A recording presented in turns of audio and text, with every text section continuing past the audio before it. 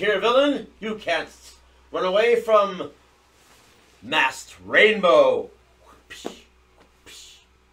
Oh, hi. Didn't see you there. Well, I'm not a superhero, but... Who are you talking to? I'm not really a superhero, but I play one on TV. So, I could. Marvel call me. But I'm not here to talk about that.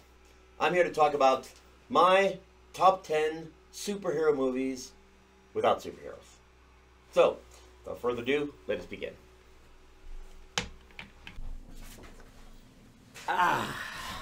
Now, top 10 superhero movies without superheroes.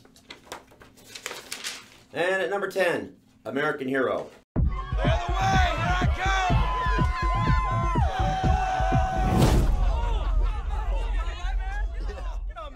I'm good.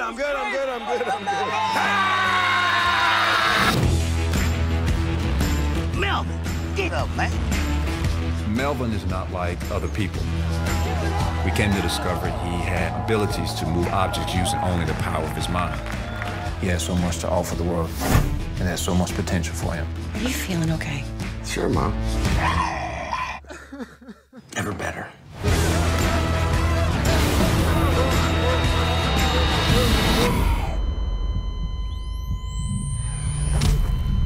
Your heart stopped beating for several minutes. You were certified dead. Lying there in the hospital, I realized something. I'm gonna change. I'm gonna start fighting crime, not committing it. What you got is a gift. I'm gonna do whatever it takes. No more drinking, no more weed, pills. Melvin. I'm even thinking about stopping jerking off. I wouldn't go that far. No. I chase down the guys the cops don't have time to deal with. These guys? Amateurs.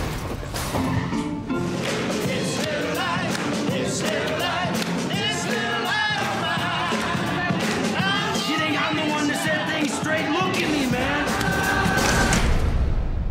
Yo, Mel!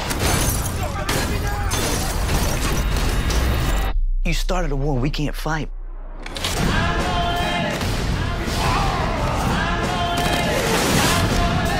Walking is the only thing I can't do, baby.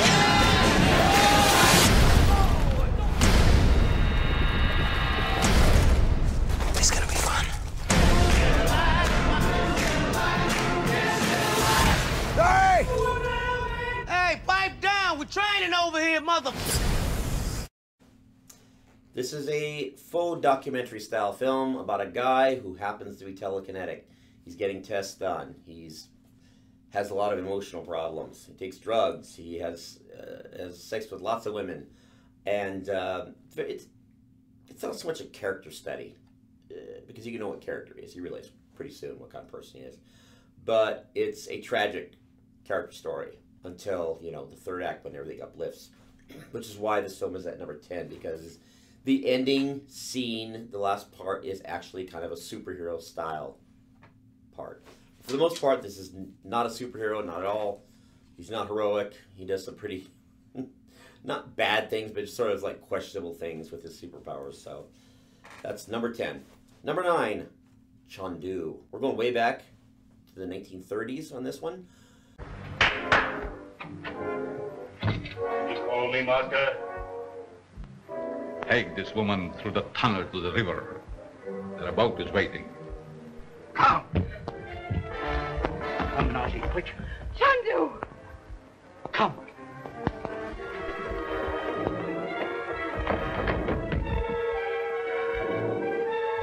What's the matter with you? Stop them! Stop those two!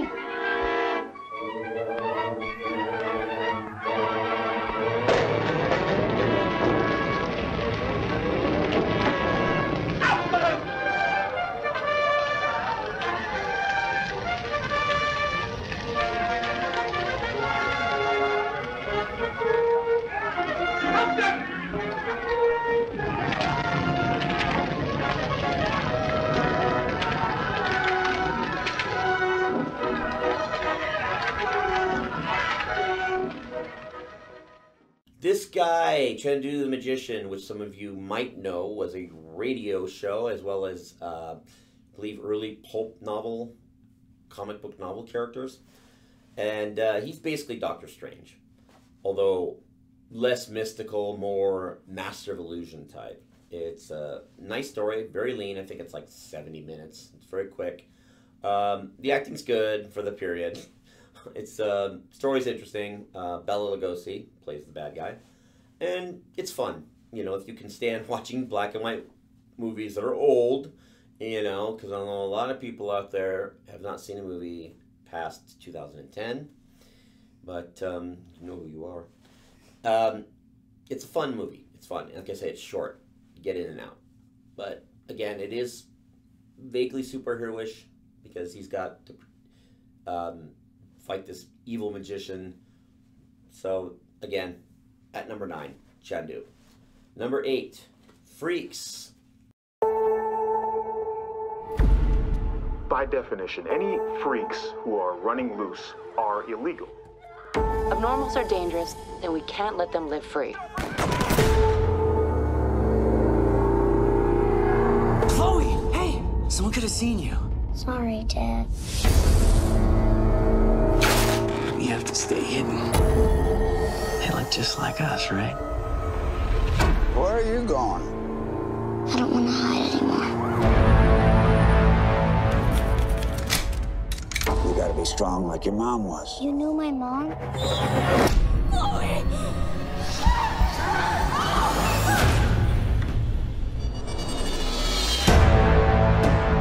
I saw Mom. What are you talking about?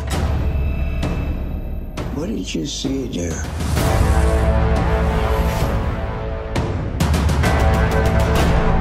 They took her away. She's not dead yet. What? Hiding is out. We are never getting out of here alive.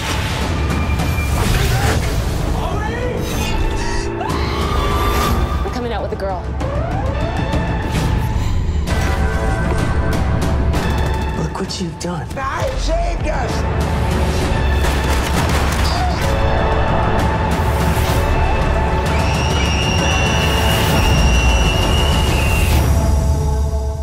Where are you, Mommy?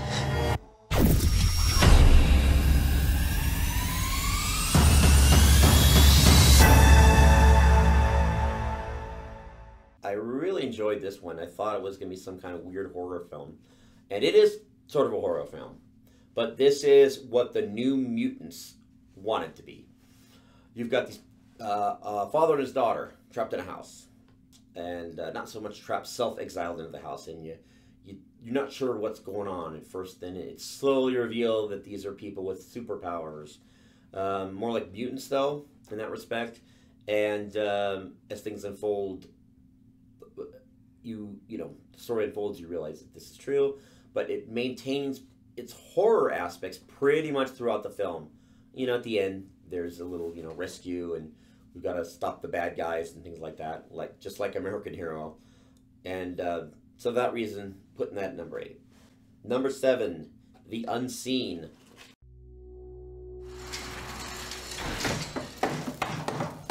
Let's go. First part's easy. Small package, take it with, drop it off. And on your way back, you're bringing a little something for me.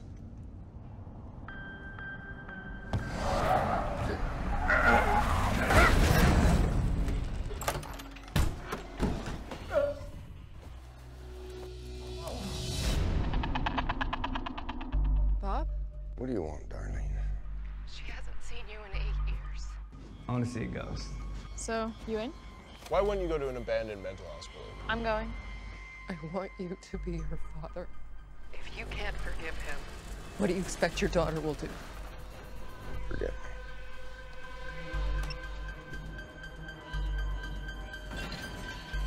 me. My grandfather was here. This place is supposed to be haunted.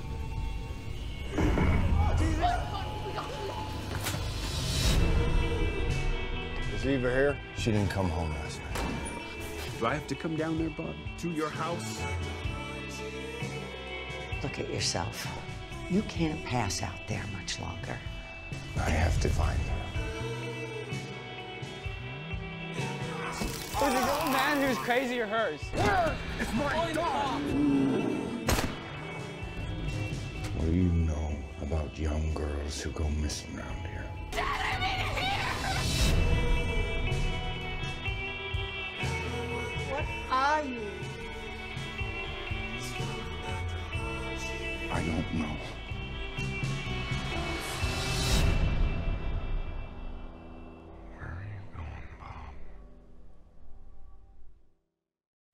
This is an interesting little film. Independent. More like a drama, although perhaps you could say there are some horror elements to it. Especially since when the guy is becoming invisible, it is a little bit grotesque. It looks kind of like he's rotting sort of thing, but he's not. But it's a lovely little story about a man and his daughter, and how he loves her and wants to protect her, but he needs to stay away from the family because of what's happening to him. There's a little bit of heroic action there at the end, but not really so much of a superhero sort of way. It's sort of a man and his daughter. Nice little story.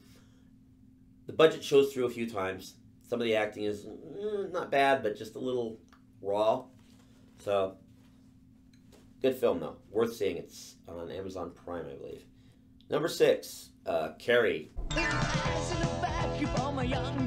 It's the night of the senior prom. The Bates High School gym is alive with excitement.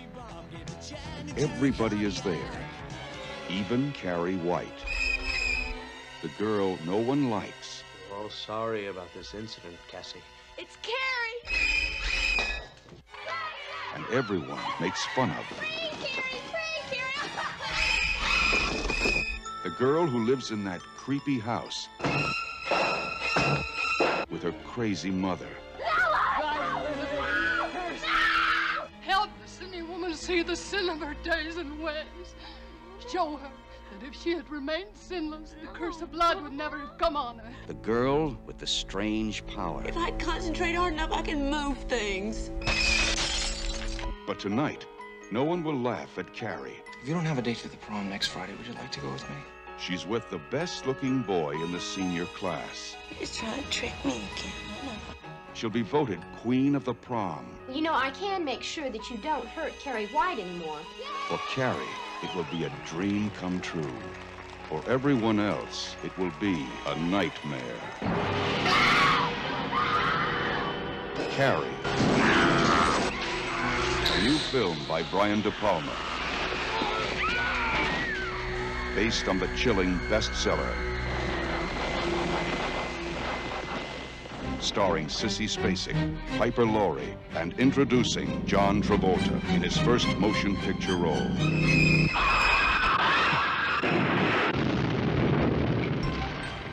If you have a taste for terror,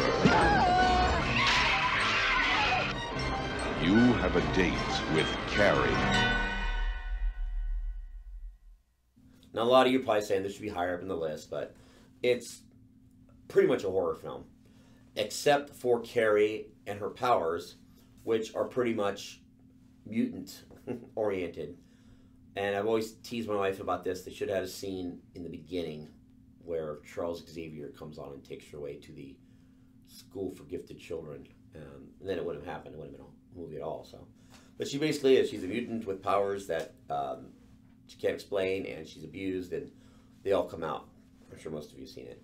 Great direction, great acting, good special effects. It's nothing really wrong with it at all, except that it just feels more of a horror movie. There's the element of her being telekinetic is more like a supernatural ability. So that one, number 6. Number 5, Dark Man.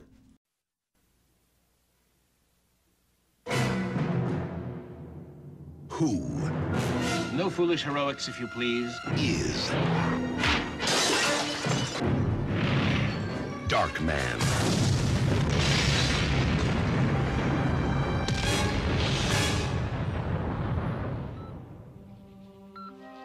They destroyed everything he had, all that he loved, everything that he was. now.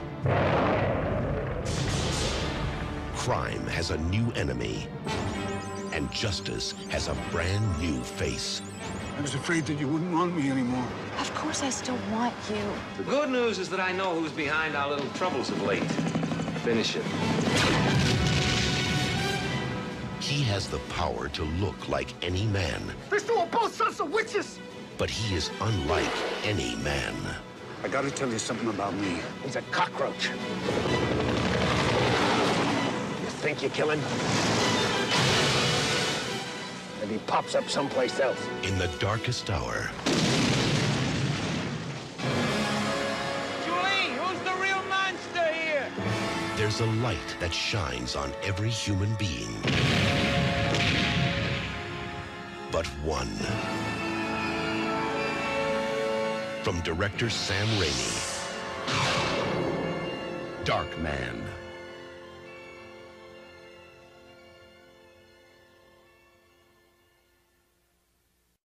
This is Sam Raimi's first step into big budget action. Yeah, it was before Army of Darkness, so although that one, the budget of Darkness was much bigger than the budget on Army of Darkness. And this is the style is very superhero-y. But again, he's not really a superhero. It's more like a Phantom of the Opera type of character, you know, trying to hide, and he's got these bad guys after him, and he's not really a heroic figure. Very good movie, directorial-wise, very fun, very interesting. Acting-wise, pretty good. I think Liam Neeson was a little miscast. He's not really good at the more cartoony moments, unlike Larry Drake. But still, entertaining, very entertaining film. Number 4, Purge Anarchy. In 5 seconds, you will experience anarchy. You can't go out there. You know how dangerous it is. This won't bring him back. It won't make you feel any better. Don't do this. It's late. You need to leave. Traffic is building rapidly downtown as citizens rush to get home before commencement. If you're not purging, we advise you to get off the streets as quickly as possible. It'll soon be a war out there.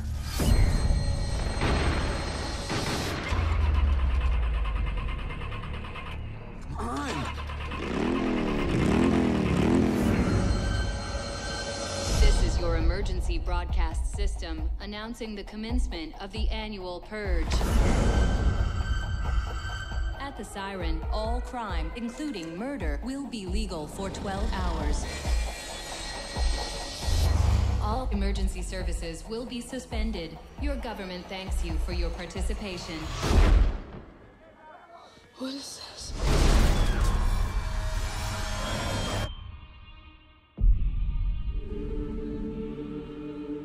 Tonight allows a release. America, a nation reborn. Just drive. Stick to the plan. Thank you. Follow me. Hey, we have to go now! Go! We shouldn't be out here. As long as we keep moving, we're okay. People like us, we don't survive tonight!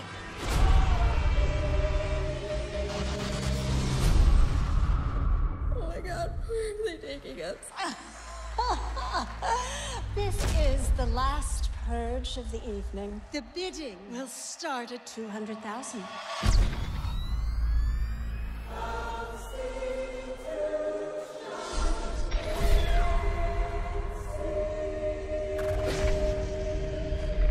Just remember all the good the purge. Now, a lot of you are saying is, how is this a superhero movie at all? Well, let's just look at it like not just a bunch of people involved with the Purge. We got a bunch of people and the Punisher. Frank Grillo is the Punisher in this movie, no doubts. Just to watching the beginning, And especially in that near the third act, second act, third act section when he's we got all the rich people standing over and watching him in the maze. That's flat out Punisher stuff. So it's just it's not that I don't love that film that much, but I just love watching him, imagining him as the Punisher in that. So for that reason, it's at number 4 because I just love the character of the Punisher, and he just pretty much nails it, even though he's not the Punisher. Number 3 is a nice little independent film from France or Belgium, I'm not sure, called Vincent.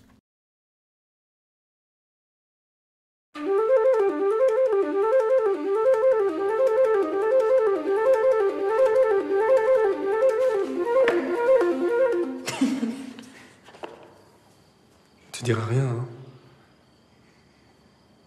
Faudra rien dire à personne. Ok.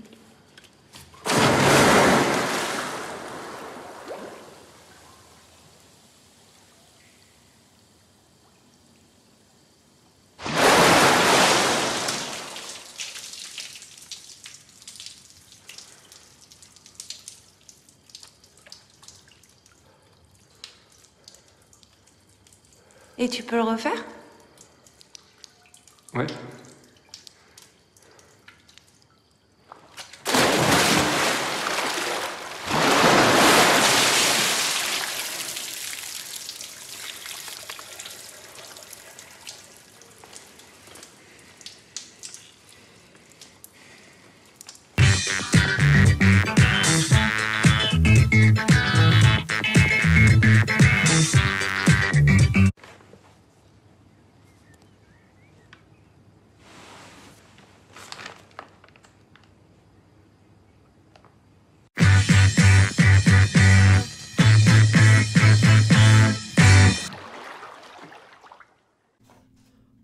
And this is a nice little movie about a guy who can breathe underwater, and when he gets wet, he has superpowers, more like super strength, endurance, things like that. And this guy is just some guy that's just trying to live his life, living under the radar. He gets exposed and tries to run away, and you got people chasing him. No superhero stuff at all. Except the ending is really neat because you really get to see him use his powers. But again, not a superhero movie, not an action movie. Well, slightly, but it's more of a quaint little drama, a light drama. Very, very entertaining. Suggest you get that one too. Number 2, The Guest.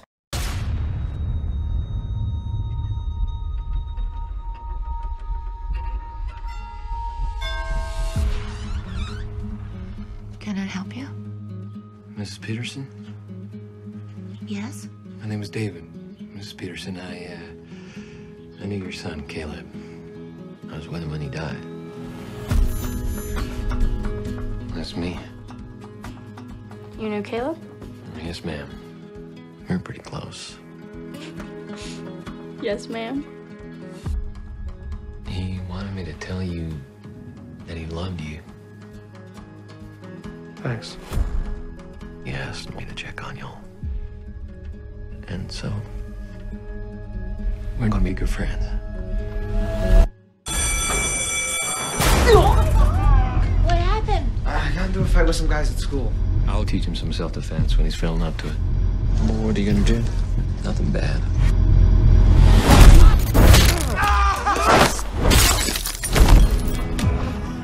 For the damages. Never let anyone pick on you. Here, you keep it. Miss Peterson, are you sure you're comfortable with me staying here? I think it could be a good thing for us. You know, I promised Caleb I would do anything I could to help your family. But I'm afraid I haven't been fully honest with you.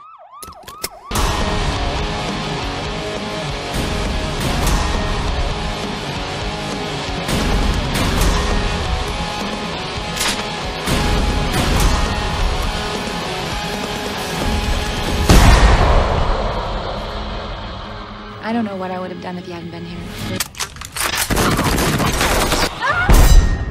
Really, Mrs. Peterson, it's no problem.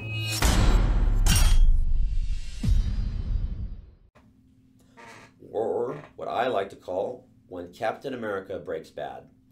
Again, like Frank Grillo as the Punisher, Dan Stevens is Captain America if Captain America were messed up in the head. He sells the movie.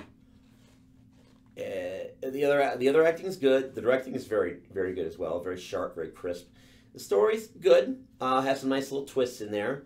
But it's just his performance that really makes the film. And it's not the best directed film on there. It's not the best story. But his character is just like, we get probably the only film we'll get to see with an evil Captain America in it. So, for that, it's number 2. And number 1, which a lot of you will probably say, huh? Is Enter the Dragon with Bruce Lee. Roper, Williams, and Lee, the Deadly Three, penetrate the secret chambers of an evil island empire. What do you know about Han? He lives like a king on that island, totally self-sufficient. A fortress without walls, protected by an invincible army that needs no ordinary weapons. This is Enter the Dragon, the first martial arts film produced by a major Hollywood studio. John Saxon is Roper. He was in it for the money. U.S. karate champion Jim Kelly as Williams. He was there because he had no choice. Black Belt Hall of Fame undisputed martial arts champion and international film star Bruce Lee. His job was to get them out alive. I'm hoping you'll join us, represent us in the United States. You want me to join this? Roper, Williams, and Lee. Just when they think they've broken the secret of the island, they find there is no escape from the inscrutable Han. Warner Brothers presents Enter the Dragon, where the world's greatest martial arts athletes meet the ultimate challenge with the most ancient and deadly of weapons, the human body. Enter the Dragon from Warner Brothers. This is a superhero movie, but Bruce Lee is not a superhero, but he plays one in real life. Here's a guy with a phenomenal sense of, physical attributes that made him almost like a superhero. And for those of you who think it was all acting and fake, do some research. It was not. But, some people call this a James Bond type of film, and the plot is certainly James Bondy. But as he doesn't use gadgets or anything like that, it's more of an action film, low-budget action film. It is definitely a superhero movie, but he has no superpowers, although it sure seems like it. Fast, crisp, not very well directed. The director would go on to direct Jim Cotta, which was those of you who know it, need I say more? For those who don't, watch it. And the acting around Bruce Lee is not very good. I mean, his acting isn't that great, but it's got a lot of crisp energy and a lot of good kung fu action.